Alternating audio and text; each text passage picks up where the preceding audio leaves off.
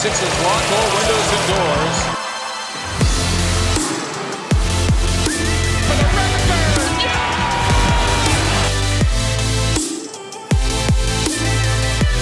Reddick, can he get it off? Yeah! And the putback turning garbage into goal.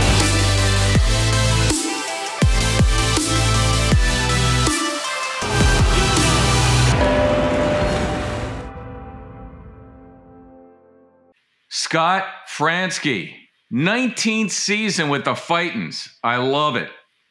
You sound great with Kevin Stocker. Of course, your relationship and your chemistry with Larry Anderson. It's one of Philly's lore. We're going to talk about that. Dallas born, but you're Philly, my friend, through and through. Married to Lori, son Gus, the twin daughters, Loretta and June. You're going to be, you don't look it, bro. You wear it well. 52 in March. Scott Franzke, welcome to Fresh 24. Glad to be with you. Good to see you, Zoo. It's good to be seen, brother. It is good to be seen. You came to Philly at 34, and I'm just trying to imagine maybe a little culture shock. The Hall of Famers, well, at least we hope so, and we'll talk about that. Jimmy Rollins, Chase Utley, Ryan Howard, Shane Victorino, Carlos Ruiz. You're in the same booth as the Hall of Famer, the late Harry Kalas. Give me your mindset coming to Philly at the age of 34. I was terrified, but my first week on the job, I got a call from a guy named Marc Zumoff. He left me a message here we go. and told me what a great town Philly was and welcomed me to town. So, no, it was, it was kind of, the Harry thing was really surreal. I wasn't a Phillies fan, so I wasn't really tuned into, who all these guys were coming up necessarily at the time. But I knew all about Harry, and mostly because of NFL films and his work in the NFL. So I was very familiar with Harry, and I still vividly remember one of my first games on the air. We're in Kissimmee, Florida, doing a Phillies-Astros spring training game, and Ryan Howard hit a home run the third or fourth inning. He and I were on the air together at the time. And Harry did the out of here call, and the chill bumps start on my neck, and I just kind of pinch myself. I'm like, man, I'm sitting next to Harry Kalas. What happened? How did this happen? But I've been very fortunate. It's been a fun ride. All right, I mentioned it from the 2008 championship team. Jimmy Rollins, Chase Utley, Hall of Famers. Sure. I don't know. I mean, Jimmy's got a lot more longevity. He's got a lot more of the counting stats. I think they play favorably to some of the other, players in the Hall of Fame. I thought, a guy like Barry Larkin getting in a few years ago certainly was good for J-Roll's case. Utley was as good as I've seen, for a 5-year stretch there. But I don't know. I mean, the voters like him. The WAR stats like him. In terms of my Hall of Fame, the guys I've watched, he's right there, tops among them for sure. Well, in the words of Harry the K, we got high hopes, my friend. Let's see. Yeah. Okay. 3 years in minor league ball. You had a couple of stints, I'll call them peripheral stints, with your hometown team, the Texas Rangers. To what do you owe your relatively rapid ascent into the big leagues? I don't know, luck. I'm really fortunate. I had some good people to help me along the way. You mentioned my time in Texas, and they had some great broadcasters there that not only did I grow up listening to, but ended up getting a chance to work with and learn from up close. So that helped. I don't know. I mean, I can't. There's so many good at the time. You look around the minor leagues and other guys that were doing it at that time, and there were a lot of great announcers and guys who really knew how to do it. But for whatever reason, the people doing the hiring in Philadelphia, my sound matched what they were looking for, I guess.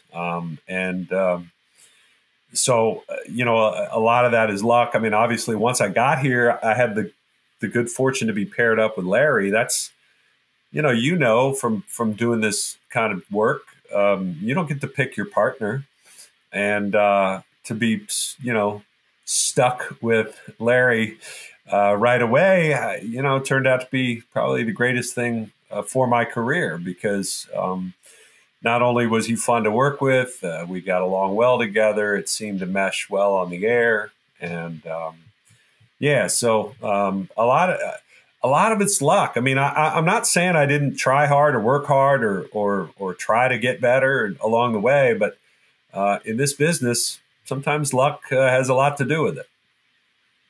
You're right about being paired with a partner. It's like an arranged marriage. Why is it that you do have the chemistry that you have? What is it about you and him that meshes so well?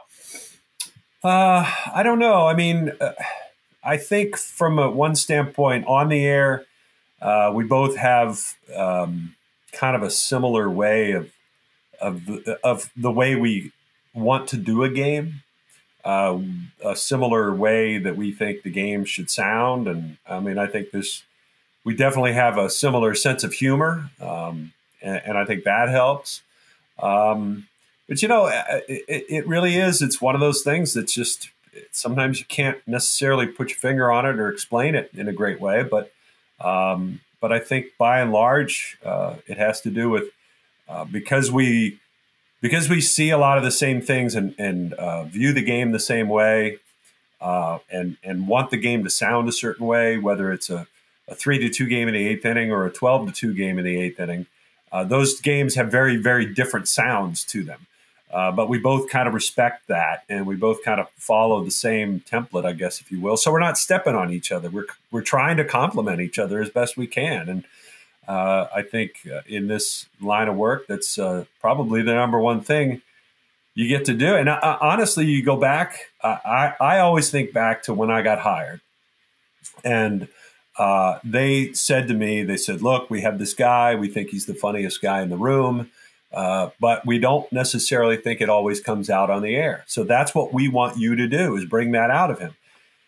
It was actually incredibly refreshing for me to worry about that more than I worried about sort of myself and the call and the play-by-play part of it. I really focused on trying to get the most out of Larry. And I think that really helped me be more relaxed and settle in. Kind of the game takes care of itself in a lot of respects. Well, I think that's one of the things that makes you great, is the fact that you do care about your partner, which to me lessens the chance of having the battle of egos on the air. But what I want you to do is take me back to your childhood and describe family life for little Scott Franzke. Well, yeah, that's interesting. Grew up in, as I said, I grew up in Texas. My parents were not from Texas. My dad was an executive with IBM, kind of moved around a lot, and landed in Texas shortly before I was born, and kind of put down roots there, and never left. I had a brother. Mom passed away when I was young. My dad remarried, and my stepmother, kind of helped raise us. I was, 8 years old or whatever when they got married. And so she had 2 kids of her own. So we had kind of a mixed household, if you will, and a lot of different personalities trying to mesh. But I was just an average kid, I guess. Did you play sports at all? Did you play sports? Yeah, I mean, a little bit, especially when I was really young. Played baseball and played a lot of soccer when I was really young. And, kind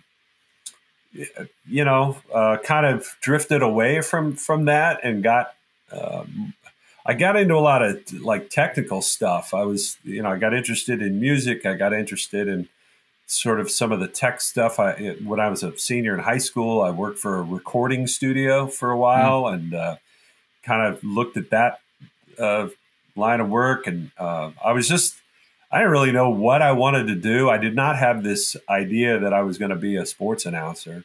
That's something that didn't come along until I was in college, quite honestly. I mean, I always liked sports. But so when and how did it? I was going to say, when and how did the broadcasting bug finally bite? In SMU? Yeah, I was at SMU, and I was a basic radio, TV, film major, and I had to write a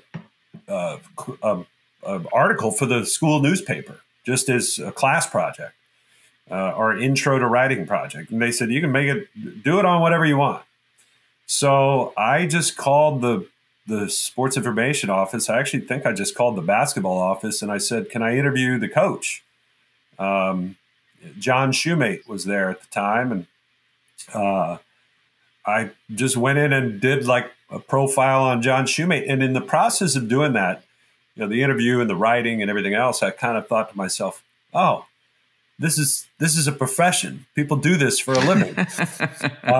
And I really, really enjoyed writing. I really enjoyed that time that I did writing. And I even continued that after school, but I did switch to become a broadcast journalism major along the way.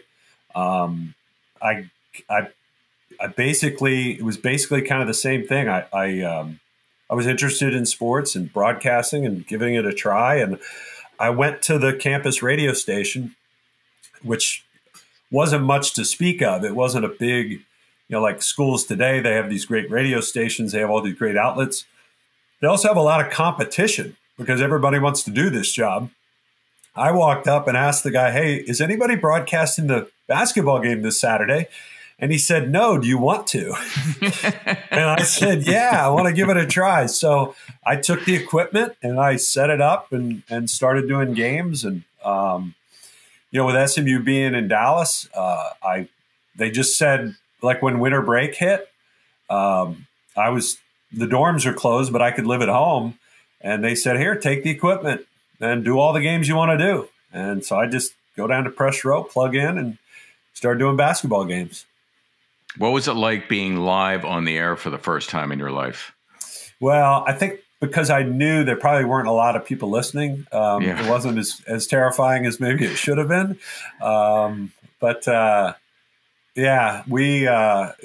was, for me, I was always sort of a consumer of those, of the Marc Zumoffs of the world. I mean, I knew who Alan Stone was. He did the Mavericks, for years, and he was doing SMU games then. And I remember thinking to myself, oh man, I'm sitting right next to Alan Stone. This is like so great. And, all the different guys that had come through town, whether it be working on the Cowboys broadcasts, going way back to like Vern Lundquist and people like that. There was a guy named Frank Gleber who did stuff with the Cowboys way back when. And his son, actually, Mitch Gleber, was a wide receiver on the football team. And I think he might have been the only player to stay at SMU pre and post death penalty. Wow. He stayed and finished out his schooling at SMU rather than leave and go to another program. I want to go back to being live on the air because for me, it was the ultimate buzz. It's one of the things that I do miss. It's, essentially you're walking a tightrope without a net, but it has its risks. How do you navigate the thrill versus the perils of being live on the air? You mean the perils of just saying something stupid? Exactly. And how many times did I do that? Plenty. Yeah, I mean, it's always there, I guess.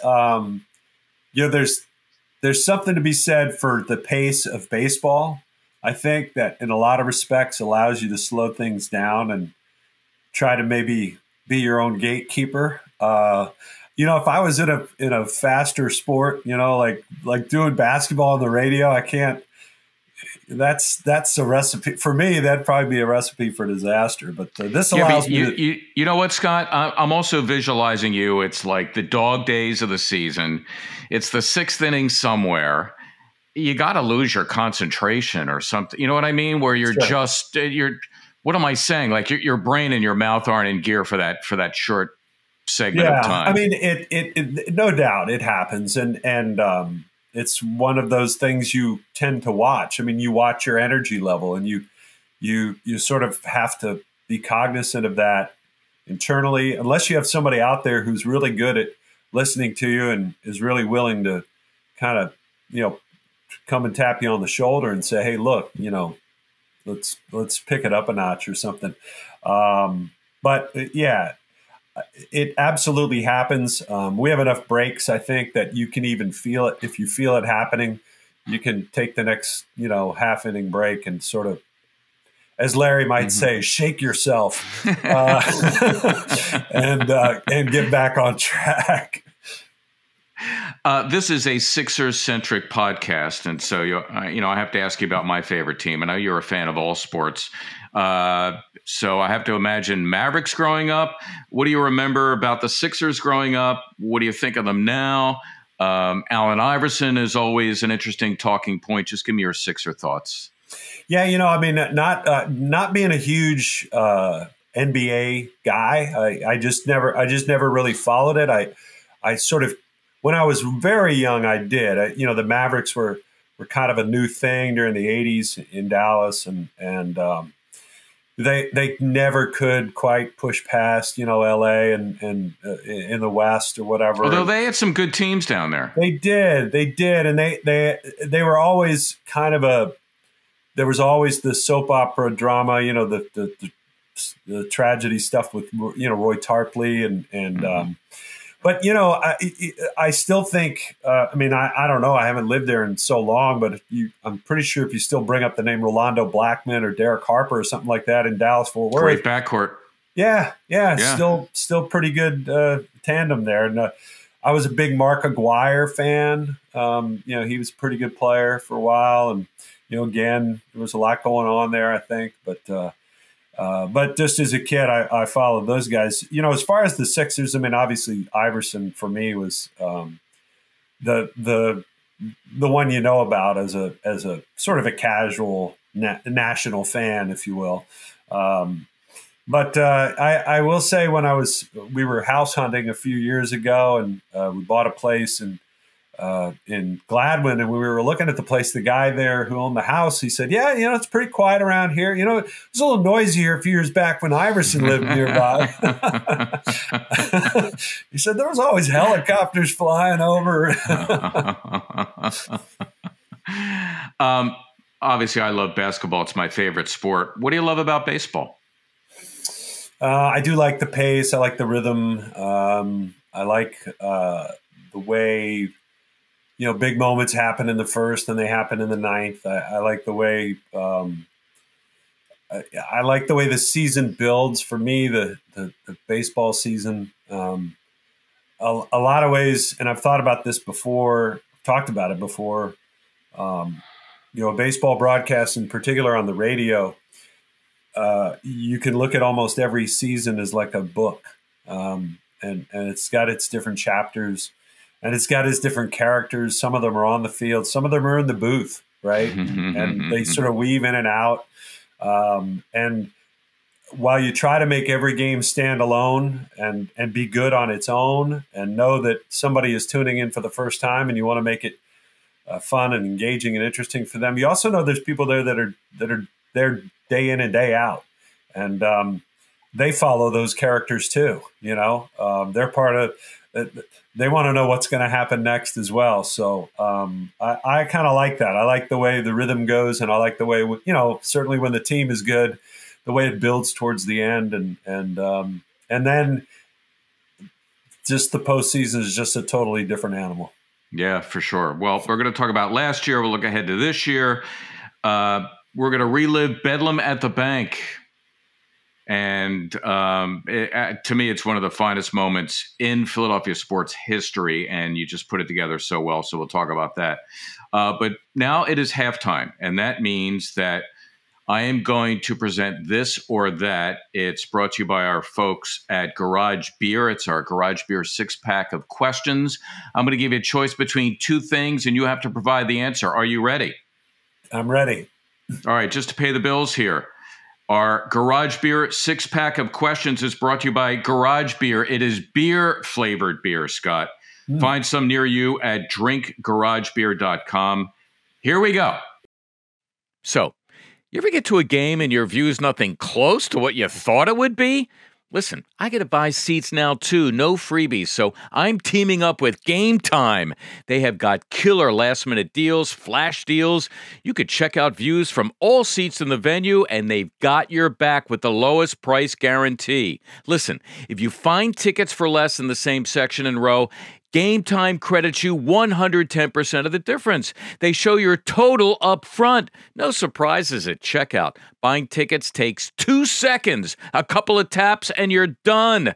Philly, let's change the game. Take the guesswork out of buying tickets with Game Time. Download the app, create an account, use the code ZOO for $20 off your first purchase. Remember, terms apply. Redeem the code ZOO, Z-O-O, for your $20 discount at gametime.co. Philly I prefer my beer to cheesesteak. taste like beer. That's it. That's the whole thing. Philly cheesesteak or Philly soft pretzel? Cheesesteak. Center City or South Jersey? Center City. Gritty or Philly fanatic? Philly fanatic. No disrespect to Gritty. Of course not. Meek Mill or Hall & Oates? My son is way into Meek Mill, so we'll go there for him. Okay. And listen, I know you're not a huge hoops guy, but Dr. J throwback or Allen Iverson throwback? I'll go really old school, Dr. J. All right. Liberty Bell or Rocky Steps? Liberty Bell. All right, that's our 6-pack of questions brought to you by Garage Beer. Beer-flavored beer. Find some near you at drinkgaragebeer.com. It is time now to delve into my music library. You had mentioned that you had gotten into music, particularly when you were transitioning high school to SMU.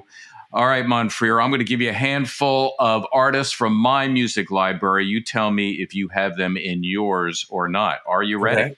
Okay. ZZ Top. They're not. That's a yes or no, Scott. But I will say they were one of the first concerts I ever attended. ZZ Top Eliminator Tour. Try a few songs. They're pretty good. Tom Petty. Yes. Weather Report. No. Jazz Fusion. Really good. Sturgill Simpson. Absolutely. U2. Yes. What do you listen to when you're sitting around in your favorite chair and it's just me, myself, and I? Who's the go-to? I do. I'm being from Texas. I got a lot of Texas artists that I like. At one point, it was very chill stuff. Lyle Lovett. There's a guy by the name of James McMurtry, son of Larry McMurtry, the novelist, who's I think just a tremendous artist. More contemporary would be somebody like Sturgill Simpson. Or Jason Isbell, people along those lines. That makes up a big part of my listening. Well, millions will claim they were listening on October 23rd, 2022. The Phillies, and we're going to hear a portion of it.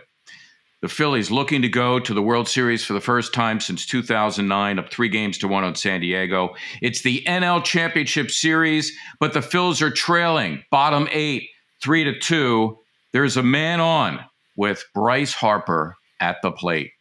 Scott Franzke, how often do people ask you about Bedlam at the Bank?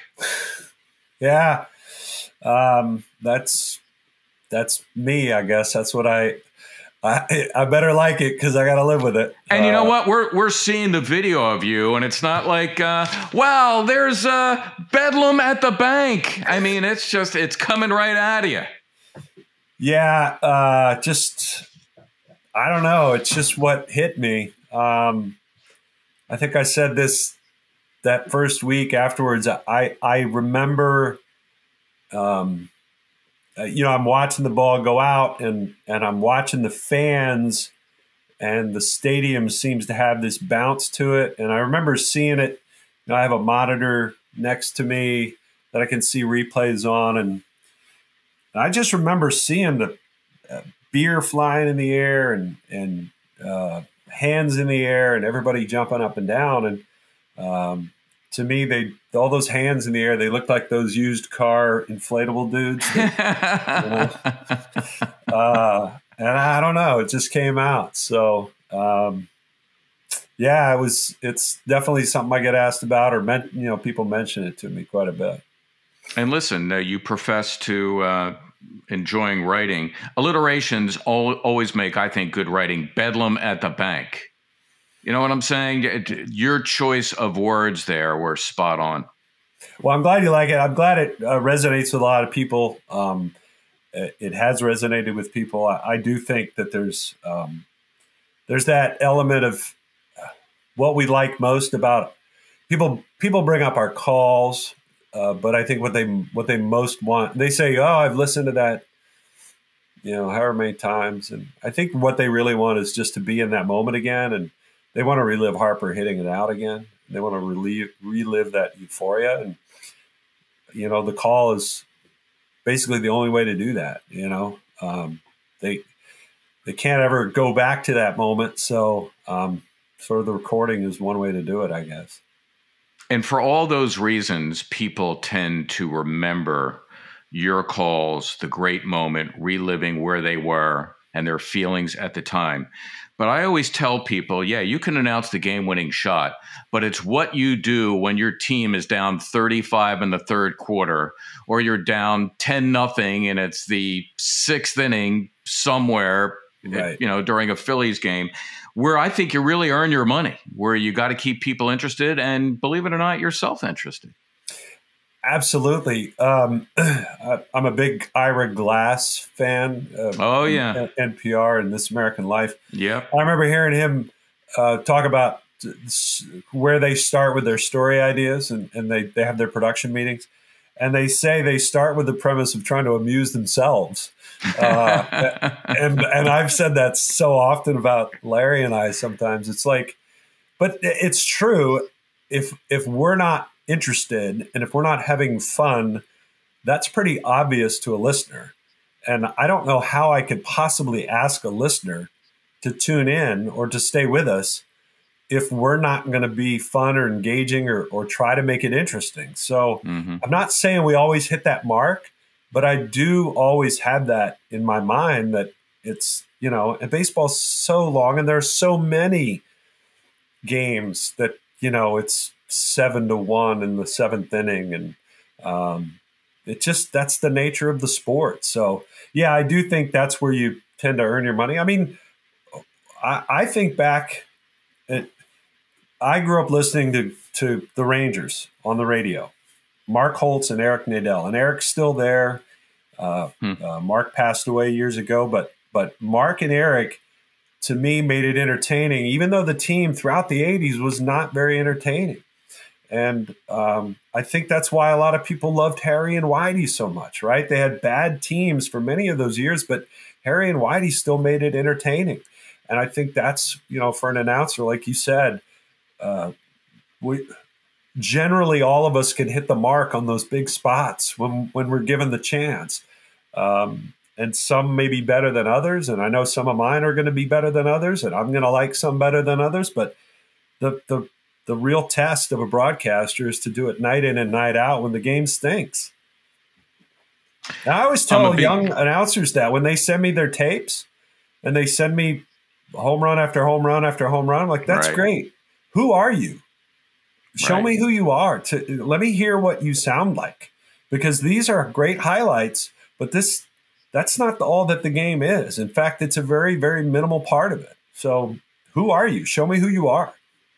And I think, and we don't have to go too far down this road, but just my opinion, I think a lot of young announcers today are coming up cookie cutter, where they think that there's a certain sound that they have to have. But I want to stay with you sliding over occasionally to TV. I love your colleague, Tom McCarthy, the TV voice of the team. I love him for his versatility, his ability to really do almost any sport, and he does that with football, college basketball. You will occasionally slide over, and yet it's my impression that you prefer the relative anonymity of radio. Is that accurate? Yeah, that's accurate. I've always, at least for baseball, and I can't speak to other sports, but I think at least for baseball, it's just a different way. It's a different way you have to do the game. And I prefer doing it on the radio. I've always said, first and foremost, I want to do playoff games. And the radio guy gets to do the playoffs. And whether that's right, wrong, or otherwise, that's the way it is. And that's what I want to do. I don't want to do all 162 if I don't get to do the playoffs. I just don't. To me, the playoffs are the reward. I know other announcers talk about it. They're like, well, do you get paid extra in the playoffs? I'm not going to the playoffs for the money. I'm doing it because it's the most fun in this business. That there's just no question about it. And the last 2 years have sort of reaffirmed my belief along those lines. Now, as for doing TV, it's not something I would seek out to do, but Tom takes those games off and has some tremendous opportunities to go to the NFL nationally and things like that. And so when we talked about it, I said, you know what? As long as we're clear that this is not my passion or my pursuit, I think it'd be a fun challenge for me. And I think that's the way I've tried to look at it. And it has been a real big challenge because like I said, it's a totally different way to do the game. And whereas radio might be a play-by-play guy's medium, television is an analyst's medium. And, what am I going to do? Talk over John Kruk? How stupid would that be? No, but I said this to you. I thought your instant chemistry with him was remarkable when you slid over and did some TV. But again, I just think it's a credit to you, who you are as a human being. And I think that you really showed your humanity in May of 2022 when 19 students and 2 teachers were fatally shot at an elementary school in Uvalde, Texas. It's about a 6-hour drive southwest of where you grew up in Dallas. You were moved at that time to write an essay about it, totally unrelated to baseball for sure. Give us a thumbnail of what you said, and maybe more importantly, why you said it. Well, the first part of that, the thumbnail was just that we've got issues, we've got a problem in our country, and we can blame a lot of different facets and factors, but the reality is they're probably all contributing factors in some way, shape, or form. And I didn't want to get political about it. That wasn't my intention. I'm not overly political, if you will. It's not something I would stand up on my soapbox to do, but this was a case where, just too often kids are dying for no reason at all, none. And so my ask was maybe just find a way to help. Maybe there's a way they can help, even if people who think it's not a big gesture, little gestures can mean a lot too. And so that, I think part of it for me was, we were on the road at the time, and a lot of the premise of the essay kind of revolved around one of my daughters, and where she was mentioned in the essay, if you will. And I think not being home with them at that time and sort of not being around my family then led me to sort of put this on paper. And then the more I thought about it, the more I thought, could I do this on the air? Would they let me? And so I asked some opinions, and we decided to go with it. How do you manage that, being away from your family? As mentioned, you have 3 children, a boy and twin girls. The dichotomy is, of course, you got one of the greatest gigs in America. The bad news is you're away when the kids are off in the summertime, no less. How do you manage that? It's tough. My kids don't know any different. I think that's been helpful, if you will. I mean, it's not as though they lived their life one way and I was around all the time, and then I started this job and took off. They were born on the job, if you will.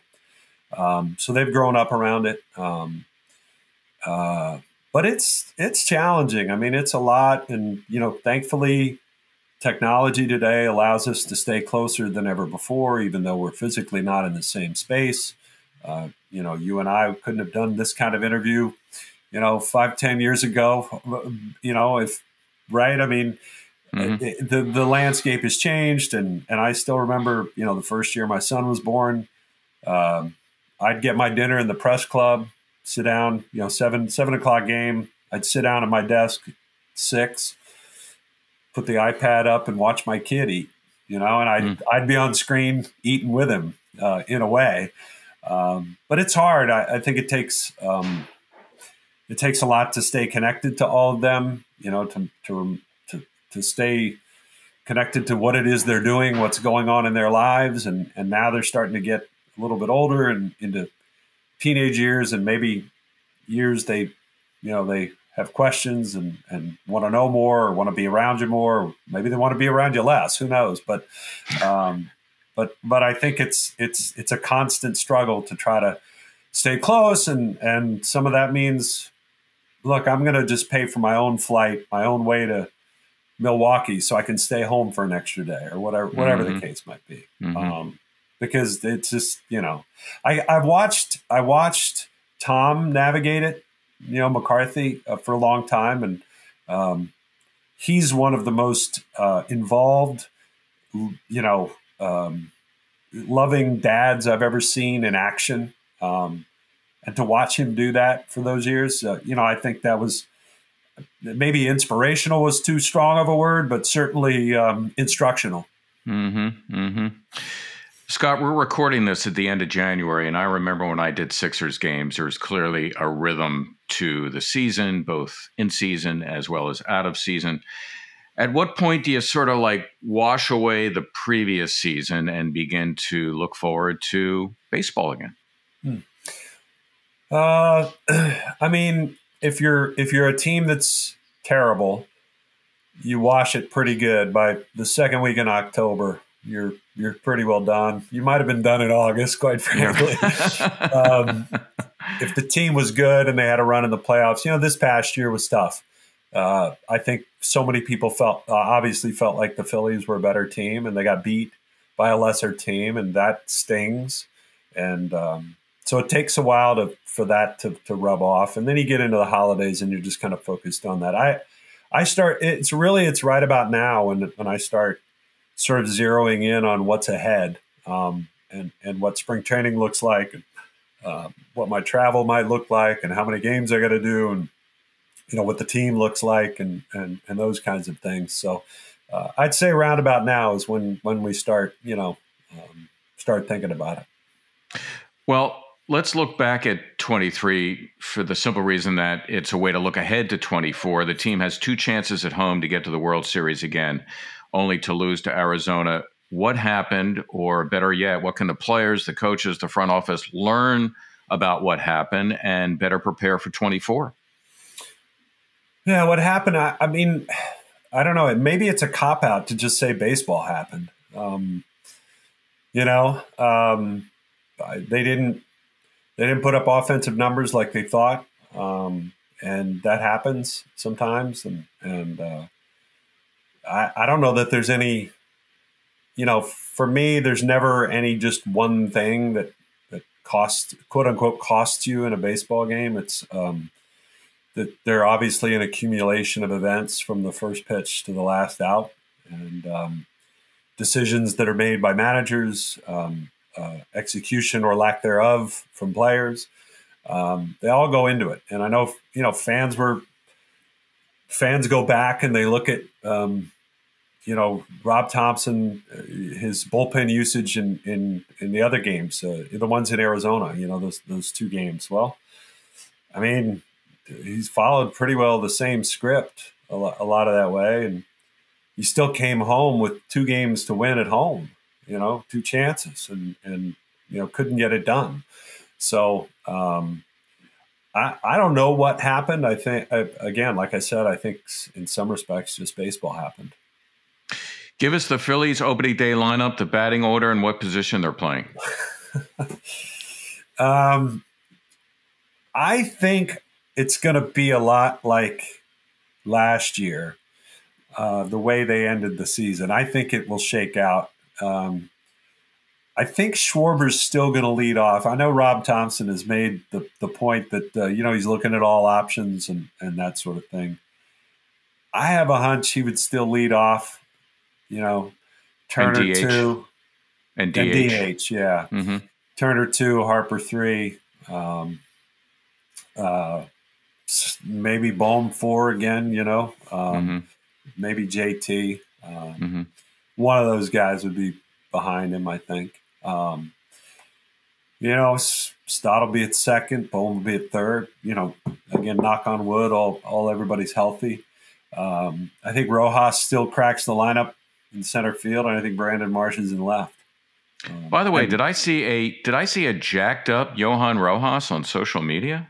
I don't know but my son told me that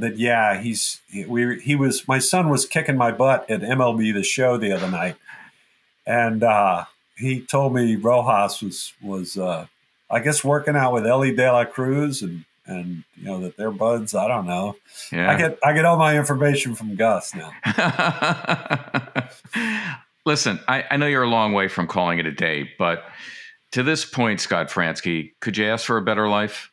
No, I'm super lucky, and in all respects, when you try to become a major league play-by-play announcer, you're not going to split hairs over where you're going. You're just going to go. If somebody will give you the opportunity, you have to take it. There's only 30 of those jobs or whatever it is. And not only did I land in a great, with a rising team, a good team, a great partner, a city where the fan base cares. Say whatever you want, day in, day out about the Phillies fans or Philly fans, whatever sport, they care. And what else could we ask for? They can be mad or they can be happy, but they care. And we see markets all over the place where the fans don't care. They might come to a game and buy popcorn and buy some souvenirs or whatever, but they don't care like Phillies fans do. And I'm not saying there's not others that rival them, but they're certainly among the best in the world in terms of a sporting fan base. And I just can't imagine. Everybody likes to plant their flag, but I can't imagine a fan base cares more than the one that we've got here in Philly. Amen, brother. Scott Franzke, you're the best. Thanks for joining us here on Fresh 24. My pleasure, Zoo. Good to see you. Check out our friends over at Philadelphia Sports Nation, a local Philadelphia sports site covering your favorite teams across blogs and social media. PHLSportsNation.com. Philadelphia Sports Nation. PHL Sports Nation. Enhancing your Philadelphia sports fan experience. Hey guys, thanks for listening to this episode of Fresh 24. Please subscribe, rate, and review wherever you get your podcasts.